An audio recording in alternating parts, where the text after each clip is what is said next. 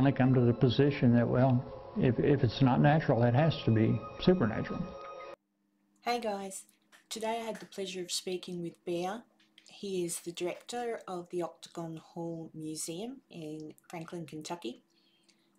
A wonderful man, lots of stories to tell. I think you could spend hours talking to Bear. I almost did, but I hope you enjoy this video that I've put together for you, and let me know your thoughts in the comments below. Thanks. Since I started researching Octagon Hall just from start to finish, what I could find on newspaper databases, Ancestry.com, Find the Grave, and even just some of the stuff on your actual website, and then that led me to other links. I wanted to ask you too, do you know what Andrew, I know he was a plantation owner, but what did he do on his plantation? Like, how did he make his money? Because that I couldn't find. Andrew was in the leather. He had a company in Russellville, Kentucky, which was about 30 miles away, and other family members were there also. The structure still stands to this day. It was a museum. It was a saddle shop, and had two buildings to it. It was a two-story building, and he made skittles over there.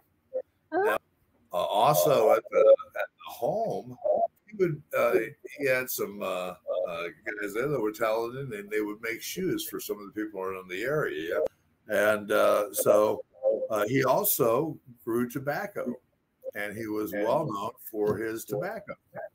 He had like cigars, and he sold tobacco also. So he had a lot of different things for income in the thing, you know. So it's really funny because when you look at the house or the outside of it, you know, today people like to put something outside to say you got money, right? Well, back in those days, he put brick around the outside of the house. The way that you would show that you had money is that you would put a different kind of brick structure on the front. And what he did is he used Flemish bond, which means there's a long brick, a short brick, a long brick, a short brick, all the way across. It takes up a lot more brick. Now, you got to also remember that he put 3 rows of brick around the whole side of the house. Oh, wow. You know, the house that you're sitting in there had 3 rows of brick. And that's why the door jambs are so wide. And that one main wall there, when you were in the dining room, he also used brick to reinforce it. And he used 3 rows of brick inside the house. So that takes that structure right there and makes it a very wide door jamb. So. I don't think that house is falling down anytime soon. No, it's pretty sturdy. It's 176 years old, and you were in it, and it's about 95% original. And you know, when you walk around, it doesn't squeak. It don't do too much. It's not like the houses that are built today. So. I had the other thing I wanted to ask you about, Andrew. Like, there's just so much I want to ask you actually, but I did, like, I know when he died, and it was typhoid fever. I know that Elizabeth passed away. I know that he and Elizabeth had 3 children. Now, This is something I wanted to say too. I saw or heard somewhere else someone saying, oh, there's people who say that Mary didn't die and she lived to be an old lady and so on and so forth. I found out where their mistake is made there, and I'm wondering if you know what it was too, because there was another Elizabeth Caldwell who had, I think, 5 children. One of them was Mary, and Mary did live to be, but it's absolutely nothing to do with our Andrew. Absolutely. Nothing. So I found that, I cleared that up. I thought, oh, thank goodness for that. So definitely little Mary passed in the house. And Elizabeth, that's what I wanted to ask you. So little AJ, the baby who had fallen down the steps, I believe, is that correct? And passed away from that. But Elizabeth, according to the records, Elizabeth died just before he did, a few months before he did. That's wrong. What I can know. Yeah, very, very, very, very wrong. Elizabeth Akers Caldwell died when she was 30. Okay. And the kids were still young. They had when they first moved into the house, they had Fanny, the first daughter, Mary Elizabeth, the second daughter, and then that's where that hidden staircase came up, where they went up into that room above what they used as a master bedroom while the house was being finished. And it was a very protected area. It didn't have a door on it because the upstairs wasn't finished, so it was all that way. Now, after the house was completed upstairs, they opened a doorway, put a doorway on it, all that stuff. So it wasn't a hidden room anymore. But she dies at 30, 18 months after she gives birth to Andrew Jackson Caldwell Jr. or AJ. AJ, yep. AJ dies shortly, at 18 months by falling down the stairs in the center of the hall, in the center of the hall there, and breaking his neck. And of course, Elizabeth, AJ, and Mary are buried supposedly in the plot there outside. In the there used to be 4 of them there. There used to be 4 because when Andrew died, Andrew was buried in the plot also. I was going to ask you about that because I see he's not buried there now. On Ancestry.com it says Fairfield or somewhere like that, something Fairview. He's buried in Fairview Cemetery in Bowling Green. And that's an interesting thing. When Andrew gets remarried in 1854 on Christmas Day in Russellville, he marries Harriet Morton Caldwell. And they're together for 12 years. They have 11 children. Yes, 7 of them die. 7 of them live to adulthood. 4 of them die before adulthood. And then Andrew passes in 1866, right after the war, 2 months before his last daughter was born. Yeah. And he's buried there on the property. And the person who spent the most time at Octogon Hall and lived there was Harriet. Yes, she did. I saw that. Yeah, Harriet was there from 1854 all the way until 1918. Yep. She sells the house in 1918, moves to Bowling Green, passes in 1920.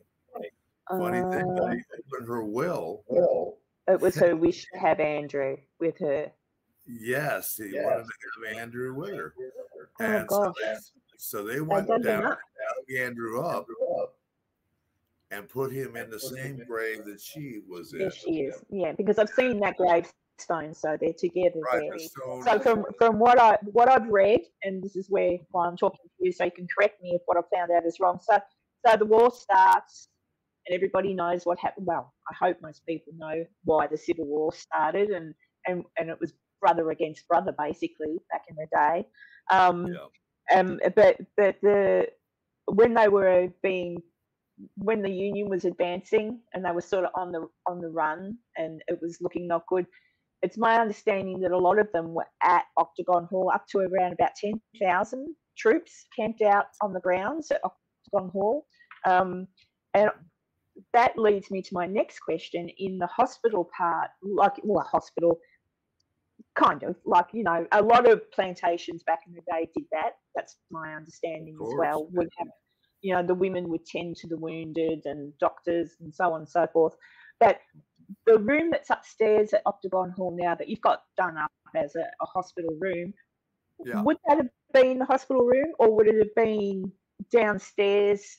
Would they have converted downstairs? I'm just thinking practicality, like, rather than have to take wounded men up the stairs, do you think that they did it downstairs, or is there documentation to say it was upstairs, or was it the whole house, just about except the bedroom? When the Confederates first come there, that was on February 13th, 1862. And they had just been bombarded in Bowling Green. That was the Confederate capital. And no battle pursued, just continual fire. And they marched to this house. And as I said, there was 3 plantations there. The person that was leading the way was I knew the house, and his name was John Caldwell, and it was his nephew. Nephew. Yeah, He was in the Kentucky 9th, and he was a captain at the time. He becomes a colonel later, goes on to be a state senator, all kinds of different stuff, and even goes into Congress. But they opened the basement up because you had the winter kitchen outside that had hot. You could make hot water there. Yeah. As soon as you enter the door, there was no porch around it. It was just a flat porch over the top of it, and you could get underneath of it. And that's how you got into the basement. And is that where the stairs are? Yes. Yep. I'm with you. The stairs weren't there. You came. It was pulled, and the porch was there, but no underpinning, no nothing like that. So they would come in through the center and step down, and they're right by the winter kitchen. So they would bring the men in there.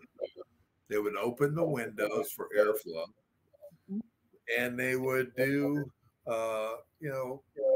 amputations.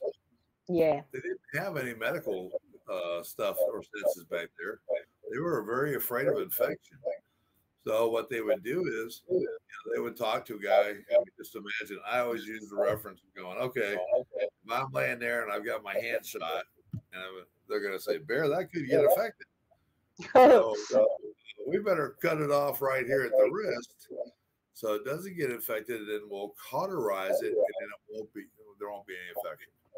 And then they'll just throw it out the window, and somebody will pick it up later, and they'll carry me outside, and I'll lay down in agony and pain until it goes away. So that's what they did. Just a continual session of nothing but amputations. Coming in there, amputating. A lot of men died from shock. A lot of men died before they actually got there. And so we have graves on the property. We have bone piles on the property. So there's all kinds of wonderful things to make it more haunted than it really needs to be. Did they, when that, one assumes that when that was happening, they would have just dug a hole somewhere on the property and got rid of the limbs. Exactly. That's what would have happened there. And if the soldiers passed away, it would have been the same thing. They would have just buried them. So it's probably on the property, not necessarily in the cemetery part, but could be anywhere on the property that they buried these men. And there would have probably been given the amputations. And I've seen, I mean, I know a fair bit about the Civil War, so I've seen photographs. And it's amazing that they were taking photographs back then, but I've seen the damage to these boys and mostly boys. Oh, it was horrendous. Nothing civil about the Civil War. And what's even sadder, although it was cousin against cousin in some circumstances, or in some states it wasn't. Kentucky happened to be one of those. There was a lot of people in Kentucky that were brothers and cousins against that way because of the fact that it was very north up top and very south down below. Yeah. And I actually, in my research, I found a photograph of not Captain Custer. He was then sitting with a Confederate prisoner, like right next to him, like leaning up against him. And it turns out that was one of his best mates from school when they went to school together. And I'm like, but he was now a prisoner of war. And I thought, golly, so all that history and emotion. And the one thing I found when I walked into the house was the house itself, for me, seemed to be, I said it out loud, I think, seemed to be alive. Like it's holding, I don't know how to really express myself properly, but when you walk in, you can kind of feel the house, and it's a happy house. It's not a horror, it's a happy house. I felt nice in there. Obviously, sad things have happened, like little AJ falling down the stairs. So did he fall down those stairs as you walk in the front, the main set of stairs, or did he fall? Yeah, see, so poor little thing. And you know, and people passed away in there. I'm sure. Well, I'm not sure, and you can confirm if I'm wrong. But I would say Elizabeth, definitely Mary, little AJ would have died there. There would have been, like you say, the stillbirth. Andrew probably died there because nearly everybody back in the day would be nursed in their home. They didn't go to hospitals. Like it wasn't. No, they were nursed in their homes, and all their funerals were held in the home. That's where the parlor was used as the exactly to lay them out, entertain people for the funeral. That's where we get the word funeral parlor from. That's correct. And the last funeral in the house was the second owner, and that was Dr. Miles Williams, and he died in 1954. And he was the last one that was viewed there at the house. Where was he buried? He wouldn't have been buried on the property. Was he buried? He was buried down in Franklin. Yeah. And that was interesting to me, that for the longest time the family held on to the property as a rental. And I thought, imagine the joy in renting that place. I'd love it. But then that's where, and I want to talk about Billy. I found some old television interview type things, you know, where the news came. I didn't realise Billy was so young when he passed. Like, he's only a bit older than me, and I thought, oh gosh, how sad. But he had, from what I've seen of the house, his vision for it, and I guess everybody else's as well. I mean, it wasn't just Billy, but I'm assuming Billy was the main person responsible. The vision that he had seems to have come to fruition. Like, the house is beautiful. Everything in it is beautiful. The history that you've got there, it's just stunning. And like the old flags, and you know, the way you've, even upstairs, the fact that you've been able to get some of the costumes that wore, like, it's all authentic. And sure, okay, some of it's not original to the home, but you brought, it's kind of like the house is saying it's been brought back to life. For a time there, I think the house was just a house, and now it's a happy house because everything that it was built for and everything around it at the time it was built. And the very fact, again, correct me if I'm wrong, that everything that built that, everything that made that house, the timber, the limestone, the bricks, it was all made there using the everything on the property. So the trees, everything on property, exactly. He had 1,500 acres. He quarried the limestone. The house sits on gigantic blocks of limestone down in the basement. You can see those. And those were quarried right behind the barn, up on the hill there. You'll see a hill on the south side of the property. And as you look back into where the fields are, and that's where they took all of the limestone, brought it forward, and laid it there for the house.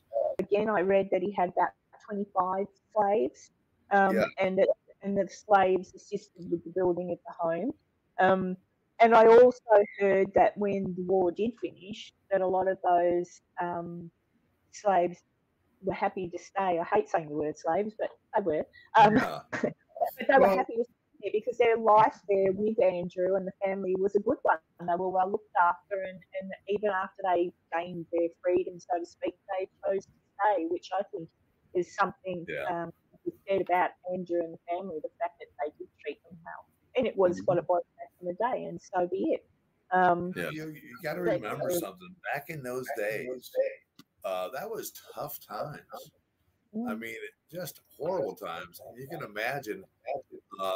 You may have been a good man, but you had to do some nasty things sometimes, because even after the war comes along, what do you have? You have carpetbaggers, everybody else trying to do things. And then the worst part about the Confederates coming with the 9,000 people is that the Union Army wanted to install martial law in Kentucky and take over all Kentucky to drive the Confederates out into Tennessee, which they do. The last place they were at was Octogon Hall. And then they all marched. The ones that could physically march left the next afternoon and went to Tennessee, where they separated their forces, and half them went to Nashville, half of them went to Shiloh. Mm-hmm. Now, what left happened is that I don't think they were planning on having the Union Army follow them so far. So I think they thought maybe they'd stay in Bowling Green a little longer or whatever. But 2 days after that, the Union Army shows up with 5,000 men, and they run roughshod over those 3 plantations. Yeah, and they did some atrocities that you don't even want to know about. I did read one story where they came in and Harriet had a favourite cow that they slaughtered and basically skinned in front of her, and that was her pet cow, and goodness knows what they did to the women. I don't want to know. Oh, it was terrible. Well, I will tell you this: if you looked at the picture of Harriet and Andrew that was over the fireplace, yes, yep, is in the brochure. What you will see is you'll look at her left hand, and her left hand is larger than her right hand, and it's also very stiff. And their thumbs like this. Oh no, they didn't, did they? She came to an aid of a housemaid, and a Union officer pushed her to the ground and says, "You'll never do that again," and took a saber out and cut her arm off. Good Lord. Well, brutal times. And they beat, they hung, everything. Yeah. Afterwards, they stayed there for a week and just tortured people because they wanted to install fear before they went into Franklin, which is 6 miles away. The people in Franklin were hearing about what was going on up there. Well, and then they come to Franklin, and the guy who ran Franklin, they nicknamed him the Red-Headed Demon, General Burbridge, and he just killed Confederate sympathizers and shot people on the town square, hung people, did terrible things to soldiers' wives. I mean, it was a problem. Yeah, and look, over the years, when I was a little girl, and I would watch cowboy movies, you know, and you'd have movies about General Custer and so on, and blonde hair, everything. He was a monster. He was terrible. He was the things that he did, and I think, and I've learned about him. So what you're describing there does not surprise me, because I know what he did, what he made his men do to I never know the right word to say now, but the Native Americans. Horrific, like you're describing there. Horrifying. Absolutely. You know, the Aborigines, the Aborigines in Australia went through the same thing, didn't they? They did. They went. That was another thing in Australia. Right. We were growing up, much like with Colonel Custer. Growing up, oh, Captain Cook's a hero. He was responsible. Yeah, he was responsible for getting the colonies colonized, so to speak. He found the land, but much like Custer. In fact, too much like Custer. So in the end, both of those men, Captain Cook and Colonel Custer, had their comeuppance. Yes, they did. But you know, it's like I said, though, the winners always get to write history. That they do, and they did. And thankfully nowadays, a lot of people are learning the Waking truth, up.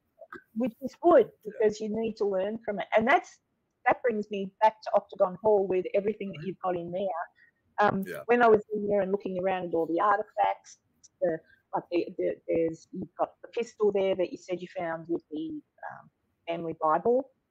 In a hidey hole, wasn't it? In one of the bedrooms, is that correct? Upstairs in one of the rooms? Yes, it was under a floor? Upstairs. We actually thought that there was a loose floorboard. So we went upstairs to look at that, and we pried the board open, and Billy pulls out a pistol that was fully loaded, and right next to it was a small Bible from 1863. Yep. And we had it on the wall, It's still on the wall at the hall in the parlor. Yeah, I've seen it. On the Mhm. far wall. Yep. And so, yeah, it's amazing. The hall yields stuff to us all the time. There are rumors of having more hidden spots in the hall, because you know there's hiding spots in the hall. There are more rumors about rooms underground outside of the hall and underneath the hall. And that's why we're going and doing ground penetrating radar more and more. You know, that small cemetery that you found, the family plot, you know, Yes. where you see the family plot where the 4 souls are. Yep. Well, I had the historical friend of ours from the Historical Society, Billy Wilkerson, who also runs the a paranormal team, WTF Paranormal, and he also does the hunts at the Old Stone Jail down in Franklin, down here across the Historical Society. Next time you come in, maybe you can do both of ours. You can do that one and his. That would be wonderful. Yeah, it's a great hunt. But he's got ground penetrating radar, and he calls me. He's there for about 45 minutes, and he went, "Hey, Barry, you might want to think about expanding the family plot."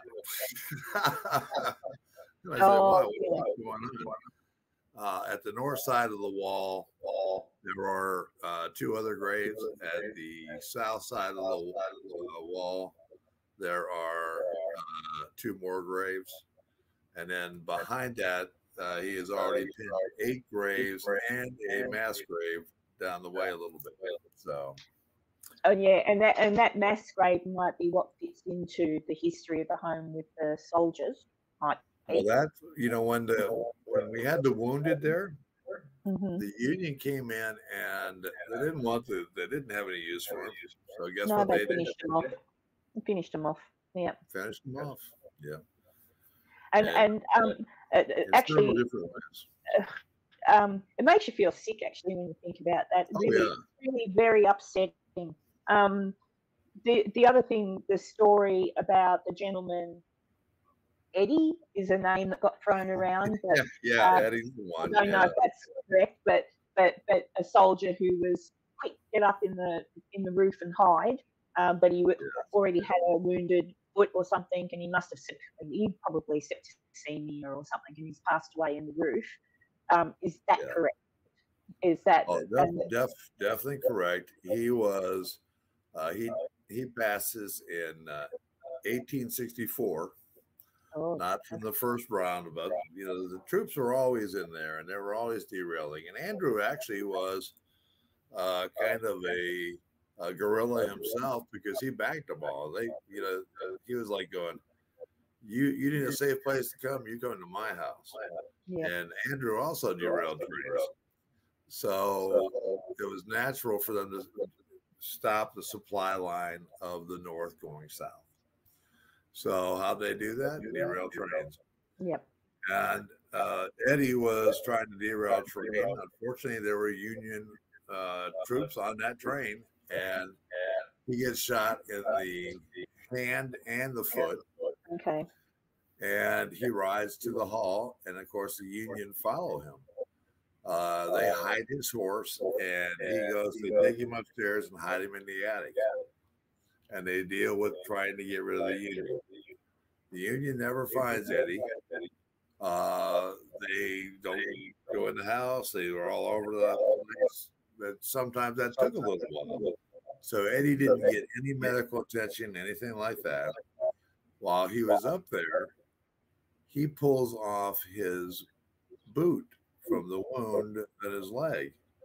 Yeah. And when he did that, that boot was actually compressing that wound.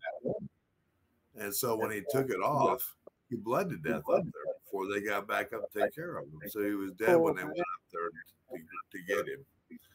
The other soldier that died in 65 was gut shot, made it to the front door of the house sometime in the night. They never heard him knock.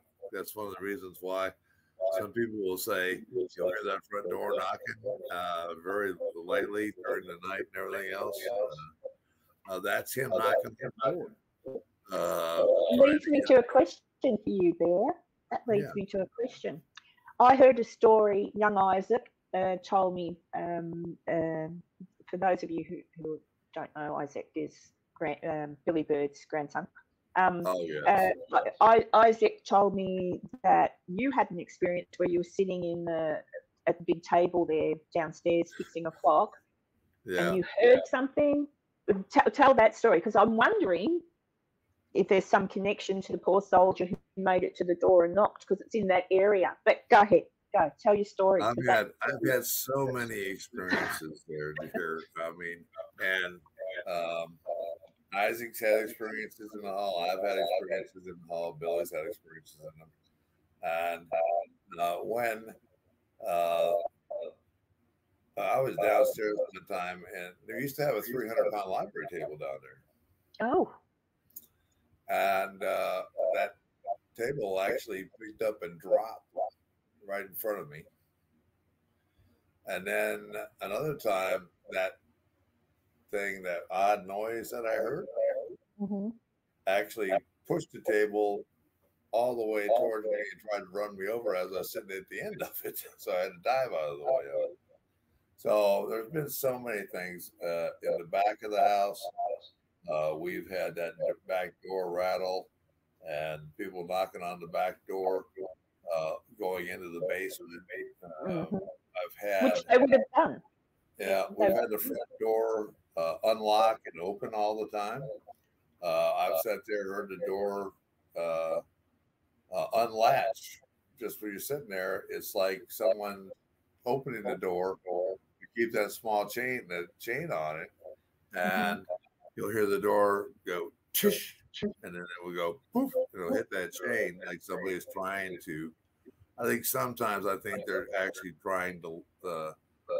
If from when I all my stuff at the hall, I actually believe that one of the children heard that guy knocking on the door, and she went down there and opened that door, and it scared her, and then shut the door.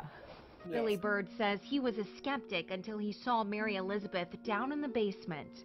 And the best way to describe it, she turned away from me and almost basically encapsulated herself and then just poofed into black dust.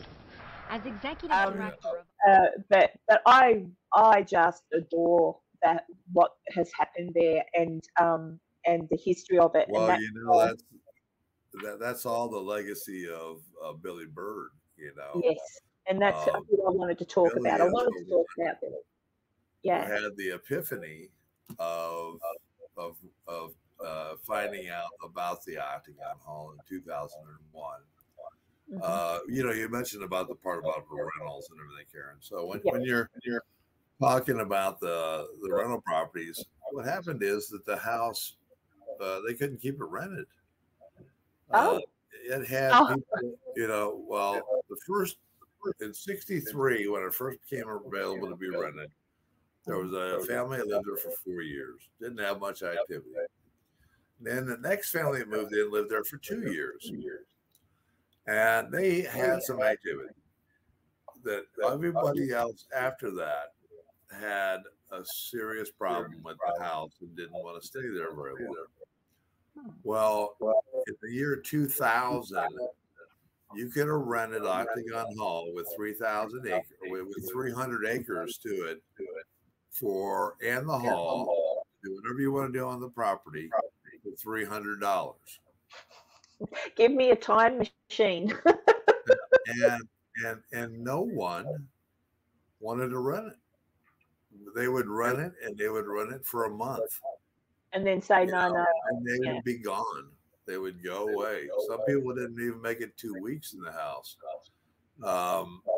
and they would talk about the terrible experiences they had, and the house was haunted. So Billy, one night, he had a old suttery down in Franklin, which was basically a place where he sold swords, Civil War, memorabilia, and everything like that. So he has this epiphany that says, what would happen if we got a hold of them and see if we could rent the Octagon Hall and turn it into a museum? So that's what he does.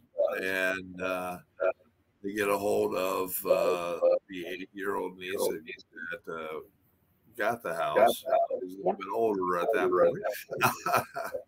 And they formed the Octagon Hall Foundation, a 501c nonprofit, to run the hall. And that happened in 2001. And it has been that ever since. It's owned by the Octagon Hall Foundation. And it is the 501c nonprofit. And we're there just to keep it going. And after Billy died 2 years ago, the board decided to place Isaac as the executive director, which I totally loved, because Isaac was with Billy and me almost every day. We were, I mean, Isaac was that tall when I first met him. Started. And we did everything together. Yep. So he's a chip off of Billy's block, and he's just a wonderful man. You met him. I met him. He's beautiful, and he tolerated me. I said to him, because he said something about his car, but he said, I can't do it. But vehicle, with the southern accent, and I've gone, oh, I said, say it again, and he looked at me, and I said, oh my goodness, it's very southern the way he said it. I think I got him to repeat vehicle about 5 times, so I'm a bit strange. But he was a beautiful boy. He did tell me some stories, very passionate about his grandpa and the work that's done there. So I think he was a good choice. But lovely boy. Sorry, I interrupted. Billy was a legend around here. He was at he was the president of the Historical Society for 7 years. He was a caver. He did a lot of archaeological stuff for schools and everything else. He was in the military as actually at SAC bases. He was at a SAC base. I won't go too much into that, but that's was he in the Air Force though? It was Air Force, wasn't it? Air Force. That he was over and around nuclear weapons that are hidden on the bases in Fargo, North Dakota. Yep. And so, yeah, he had quite a life, and he had a beautiful. His wife is just wonderful. He had great. He had a daughter, some great family members, and you know what happened is Billy and I became friends a long time ago. You know, we were just kind of inseparable. I was there with him all the time. You know, if we weren't at the hall, we were yard sale looking for stuff to be able to put in the hall, or going to do that kind of stuff. And you must. We went to church dinner. We went to dinner together. We became family. You know, that was. You know, he was part of my family, and I was part of his family. I sort of think to myself, when I was actually at the home, because Isaac's story about Billy resonated with me, I sort of thought, surely if Billy could come and visit sometimes to see what was happening at the house, I'm sure he does. And I remember speaking out loudly upstairs. I was upstairs in the room where the cupboard's got the bells on it. And I spoke out loudly and said, Billy, I don't know if you're here, but you've done a wonderful job. It's beautiful. And Isaac's a good boy, I said. Yeah. I've never heard anyone say anything back to me like, yes, I know, but I just felt the need. Oh, and the other thing I wanted to ask you about too, the other room where the ladies' belongings are in that big, beautiful 4-post bed, the story was that lady passed away and her husband donated all of her things because they were time period, the correct time period. What was her name? Was that an Elizabeth as well? No. What was her name? That furniture is beyond that. The real true story about that is that we had a person that loved the Octagon Hall, and he had a lot of collections in his home. He had a beautiful home, and he had some stuff he wanted to donate to the hall when he died, when he passed. His mother's name was Maureen, and she had some of the stuff, but some of that stuff was back before Maureen. That stuff was in the house and being carried around for many years. Excuse me while I cough 1 second. Go for it.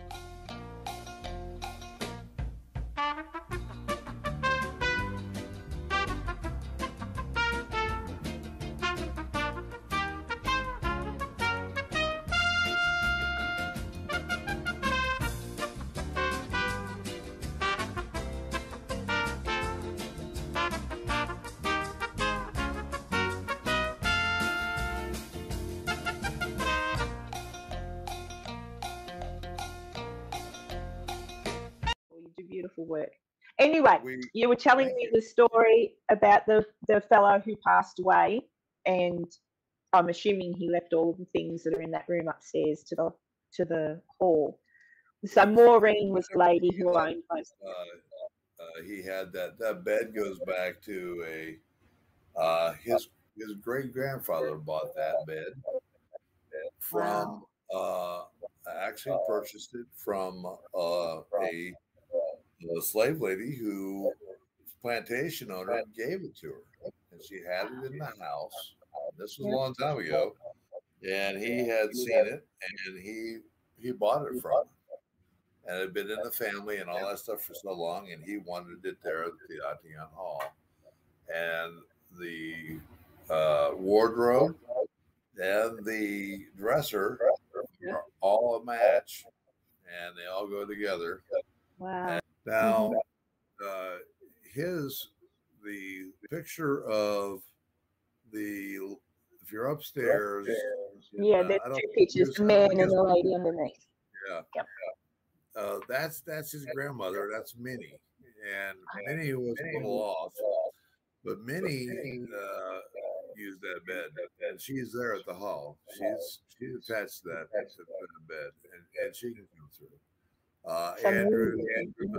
Andrew's mother, and she was an Elizabeth. It was really funny. She was an Elizabeth Akers Caldwell. She was and in fact, his first wife was an Akers, and he actually married his first cousin. I was going to say, and that was you often hear people saying, "Oh, but that was the done thing back then." And even even the royal family, guys, even the royal family, maybe not so much anymore, but it was just the done thing. And I don't think it was necessarily isolated to the South either. I think it happened everywhere. It was everywhere. And it was everywhere. Gosh. So what do you reckon going forward for Octagon Hall? What hopefully it lasts forever. Well, one of the great things, and that's what we're doing right now. Unfortunately, this year we had some extremely odd weather where it's sunny and we have 85-mile-an-hour straight winds and gust up to 90, and it was just terrible. And so we lost some parts of the barn. So the roof peels back. We had a carport that lifted up, took out a telephone pole, went between two trees, then eventually goes over and wipes out the family plot, knocks the wall down, jumps the head of the is that what happened there? Okay. Yeah. Then we have the well. The well also got taken down, and it's all apart now. 2 years ago, we lost the slave shack loom room where that chimney was.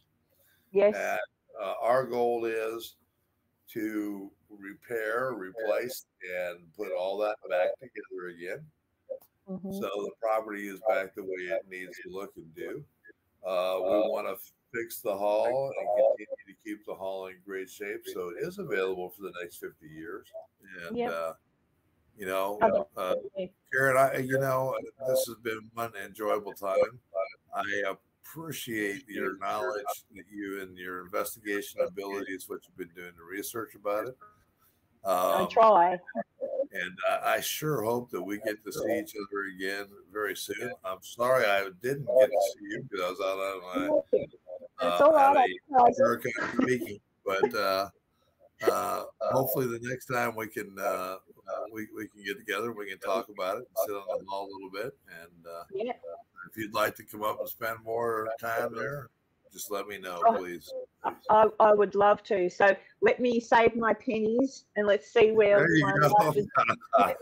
life takes me back. But I just want to say thank you for this today. Thank you so much. And I'm hoping that it helps other people understand the truth behind some of these places. That's what we're hoping in extending Billy's legacy to continue as long as we can have it continue.